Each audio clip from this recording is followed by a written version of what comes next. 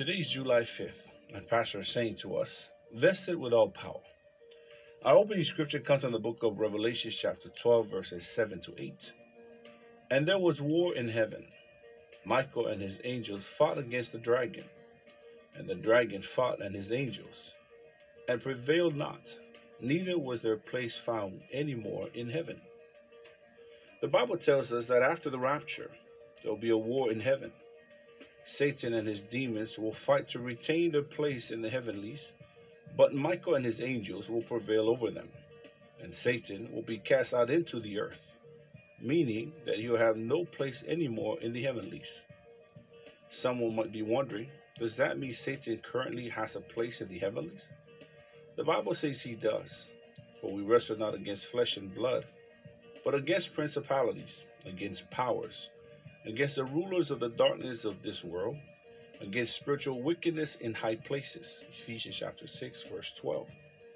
Ephesians chapter 2, verse 2 also says, wherein in times past you walk according to the course of this world, according to the prince of the power of the air, the spirit that now worketh in the children of disobedience.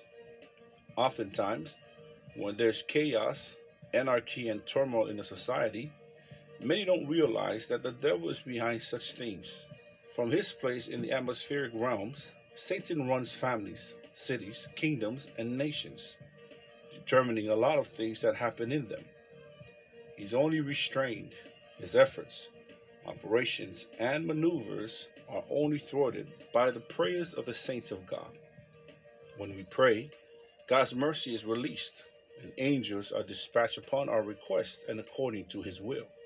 This is why you can't afford to sit idly by or be complacent while the devil runs rampage in your family, business, city, or nation.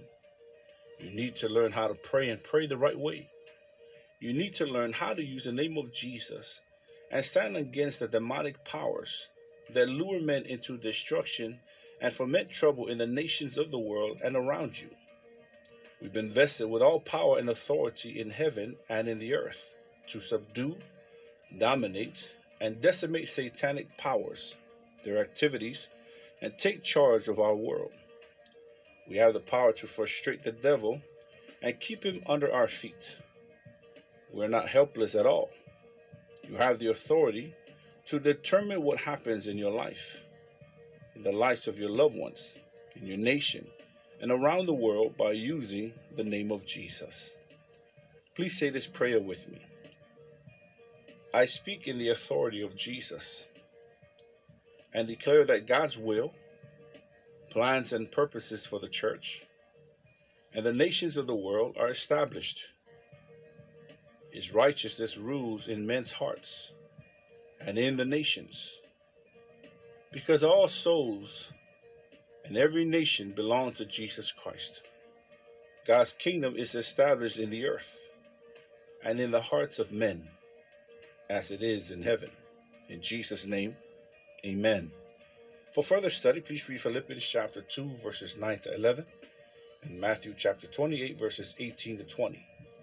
For the one-year Bible reading plan, please read Acts chapter 17, verses 16 to 34, and Job chapter 6 to 8. For the two-year Bible reading plan, please read Luke chapter 6, verses 39 to 49, and Deuteronomy chapter 33. Rhapsody of reality.